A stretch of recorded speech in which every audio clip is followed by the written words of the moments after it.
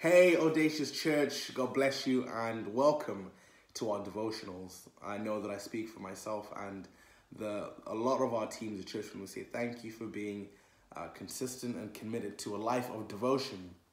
It is with great pleasure that we do these devotions, and we love seeing people commenting and messaging and saying, "Wow, this word is so poignant. It was brilliant for this time," and all of these good things. So without further ado, I want to get going.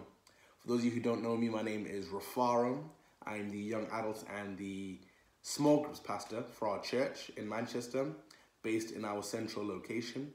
And it is a pleasure that I have to continue in our relationship series, as we have been doing throughout the week. I'm going to also draw from David and Saul's relationship, and I'm going to be particularly talking about our relationship with our leaders, and in that context. And I kind of want to start off by asking a question. I don't know if you've ever had an awful boss, somebody who, no matter what your performance is like at work, they just seem to have it out for you. You just never seem to be on side with them. Or perhaps it's a leader within the church who you look at and you're like, they're not doing a good job. Like you just look at everything they do and they're constantly missing the mark. They're just not doing what you believe a leader should be doing. And I want to ask you a bit more on this. What's been your response previously? Is your response maybe to gossip, to speak to other people within your workplace, within the congregation, within your neighborhood, and be like, oh, if that was me, I would have done it differently. I would have done X, and I would have done Y, and I would have done this, and I would have done that. Or maybe your response is, I'm just going to ignore it and hope it just gets better. I'm just going to sweep it under the carpet and, somebody else more important than me or has more authority than me or whatever will figure that out. Or maybe you're actually not, I'm going to be direct. I'm going to go straight to them and like, you know what? This is what you should do. This is the plan and this is how we can do it. You're a terrible leader. And you're just confronting them directly. Well, the scripture actually offers an answer for this. It says we should pray for our leaders. And I want to urge you, are you praying for your leaders? 1 Timothy 2, verses 1-2 says, I urge you first of all to pray for all people. Ask God to help them, intercede on their behalf, and give thanks for them. Pray this way for kings and all people who are in authority, so that we can live peaceful and quiet lives marked with godliness and dignity. Wow, that's today's key verse, and I think it's not just asking us to pray for our leaders, but it's actually saying, hey, intercede on their behalf and give thanks for them. Give thanks for the people who are causing you frustration. How crazy is that? It's not the most intuitive thing, and I know that in my own experience in working, where my boss hasn't been, taking a particular liking to me, or I'm disagreeing with a lot of the decisions that they're making, and I feel like they're either not focusing on the things that we should be focusing on.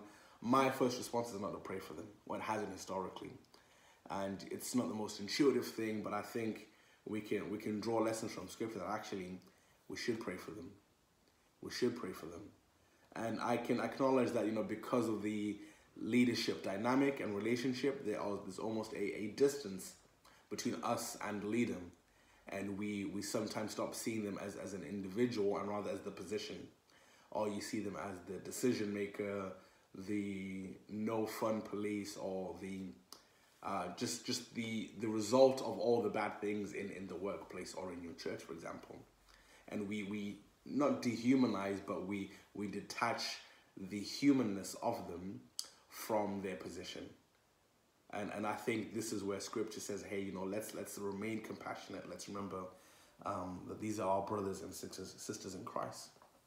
So we have been looking at relationship dynamics, of course, and David and Saul had a similar experience. I encourage you to read 1 Samuel 23 and 24 to give you kind of a bit of broader context. But we're going to jump into 1 Samuel 24 verse 6 in a second. And really here we find King Saul has been in relentless pursuit of David.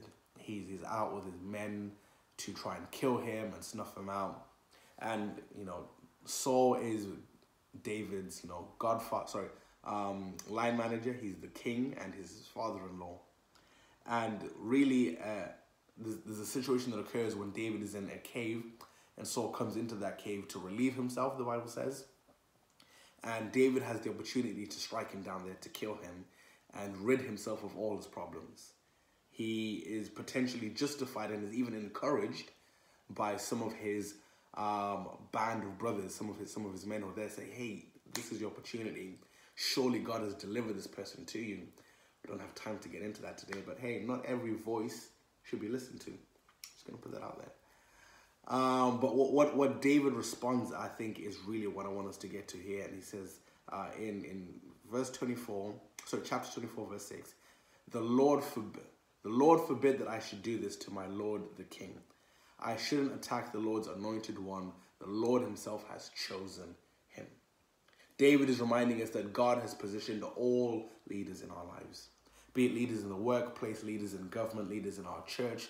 All of these positions have been God appointed. The Bible does say that God appoints leaders. So our job as people under authority is to pray for our leaders. And Timothy is encouraging us even further than praying for our leaders. Let's intercede for them. Let's intercede in their marriages. Let's intercede for their children, for their health, for their well-being. Let's intercede for the positions that they have and the pressures of those positions. But also let's just give thanks for their lives. And that's where I want to land today, guys. Let's give thanks for our leaders and let's pray for them. So I encourage you to pray for the leaders in your workspace. So your CEO, your line managers, your CEOs. Pray for the leaders in our government. Pray for your local MP. Pray for the members of parliament. Pray for Mr. Johnson himself, the Prime Minister.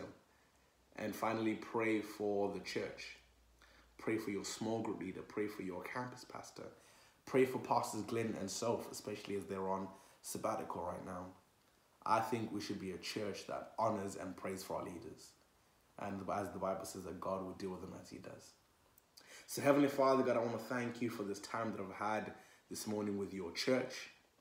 Thank you for the leaders who you've appointed in our workspaces, in our government, and in our churches. Thank you that you have appointed them for a reason and there is something in them. So God, we commit ourselves as a church to pray for them, to intercede on their behalf, to cover them with grace and love and prayer for the positions of authority that they hold. I pray for wisdom in the decisions that they make. I pray for strategy and God vision for the directions in which they take us as a congregation and as a community. Lord, we thank you for those who you've entrusted to us, and we trust you, Lord, and we cover them in your holy name. In Jesus' name, amen. Thank you so much for joining me today, church. I pray that you have had or will have a blessed and phenomenal day. God bless you.